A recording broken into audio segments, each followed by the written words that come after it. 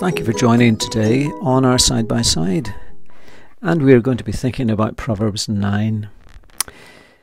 I see we just got an invitation today to a wedding. And weddings are really good experiences when you know the people involved and something of the storyline. You feel you're part of a celebration. And then, of course, there's usually a nice reception. And at a reception, there's usually some very nice food in a nice location with nice people around you. It can be just the absolute best of occasions and times. I wonder what your most memorable and most enjoyable meal was. Was it a wedding? Maybe one of your children or a friend? Or maybe it was something entirely different altogether. But I was thinking about this passage because wisdom and folly, these two different virtues that we are presented with here, not only in Proverbs but throughout the whole of the Bible, it is presented to us as a wise person, a woman who has a beautiful home, who invites you to a beautiful meal. Whereas folly is also got a home. We don't know much about that home, but all we know is that they're offering you a menu, very different menu, that will have a very different end. And so the writer of Proverbs is using this method of using metaphors to try to give us pictures, and the pictures are clear. So what do we have? Well, we have a location, we have an occasion, we have people, and we have menus. And I suppose you could say we also have an outcome, very important. The two houses are built, or they exist, perhaps in similar locations. It seems a little bit like that.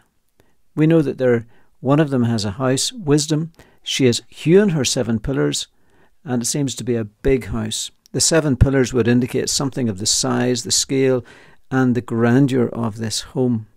So she's invested a lot in her home, in the location where she wants to invite people to come. And then we have something about the menu. Well, it says in this passage that wisdom has slaughtered her beasts and mixed her wine and set her table. So there's the idea there of lots of preparation. It's time has been taken, thought has been gone into this, the idea of getting the right things at the right time. Slaughtering the animals plural, mixing the wine means mixing it with water in preparation for it to be drunk. And then there's table settings as well. The tables are prepared or set. So there's nothing casual or careless about this. And then there's the invitation.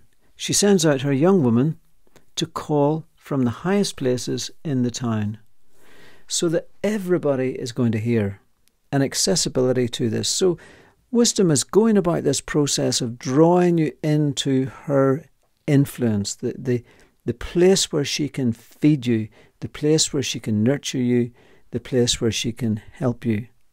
Now, what is the result of that? Well, the result here is walk in the way of insight. Come and eat of my bread, drink of my wine, leave your simple ways and live. Walk in the way of insight. So the outcome at the end of all of that is that you live, you experience life, you really come alive. Now, by contrast, folly, Mrs. Folly or Miss Folly, whatever, the woman Folly in verse 13 we're told is very different. She's loud, she's seductive, she knows nothing.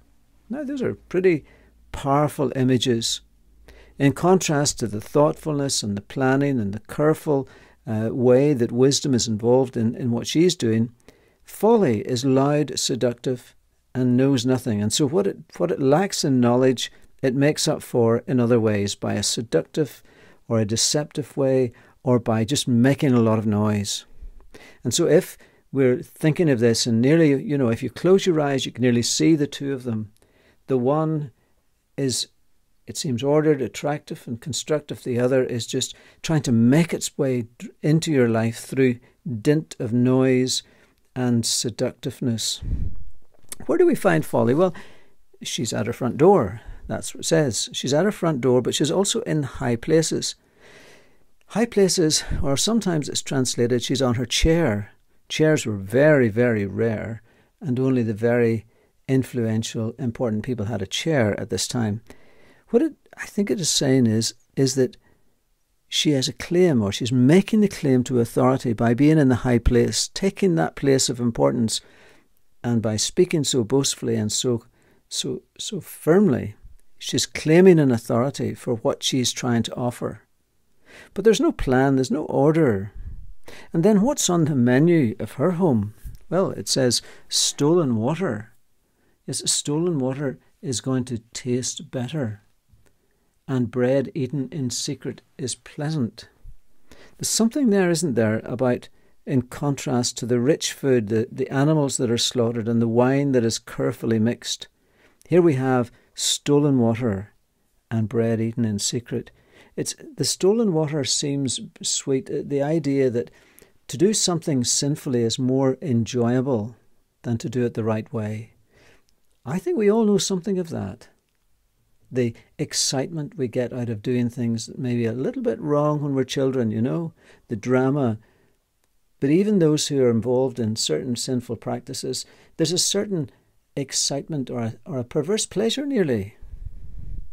And once you take that away, it's no longer as interesting. I think that's what happens sometimes in affairs. The affair, which is secret and stealing something, it's exciting. And then when the people who were involved in the affair finally get married and settle down or whatever, it becomes pretty dull and mundane and may not even last very long. Quite often it doesn't last at all. Her home, Folly's home, is described not as a place of life, but it says, "But they do not know that the dead are there, and that her guests are in the depth of Sheol."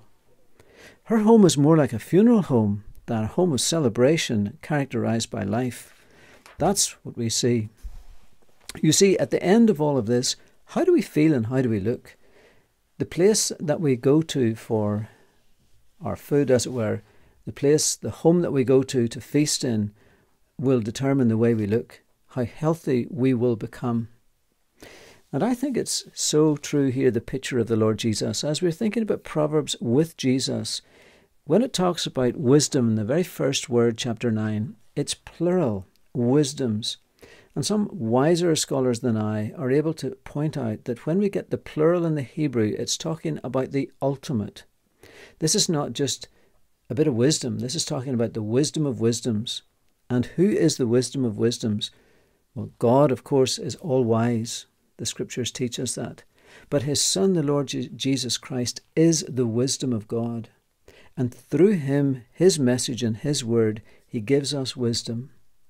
And Jesus often uses this picture, this metaphor of the banquet and the celebration to speak about his kingdom, sending out to the various people to invite people, come, go into the highways and the byways, bring them in. It's a picture here of the wonder of Jesus coming and saying, "I have for you everything that you need." Oh, I know you can listen to the voices of the foolish, and you will see many people flock after that, misled. On the surface it looks great, but afterwards it's so unhelpful and destructive. I couldn't help thinking that the very way in which we remember our loving Lord Jesus Christ is through a meal, when we sit down together periodically, which unfortunately of late we've not been able to, very sadly. But there we share in bread and wine, reminding ourselves of he who is the wisdom and of the wisdom of the gospel that has brought this real life to us and made us wise to salvation. I think this is really just a wonderful little picture, and it's something I hope that encourages you to see the wisdom that the Lord Jesus Christ is to you, and following him is the way of the wise person, as something so full of life. Don't ever let people tell you that to be a Christian and follow Christ is the dull road. It's a hard road, sure, sometimes. It's a road where you may feel alone and often stand on your own, but it's the great road. It's the road of life. And let's celebrate that today, that you're on that road of life, no matter what the world around us is like. If we're on that road of life with Jesus, that's the wise road, and we will never, ever regret it. So thank you for joining me today. Tomorrow we're going to take a little diversion into the Lord's Prayer for a few days and come back to some themes in Proverbs later.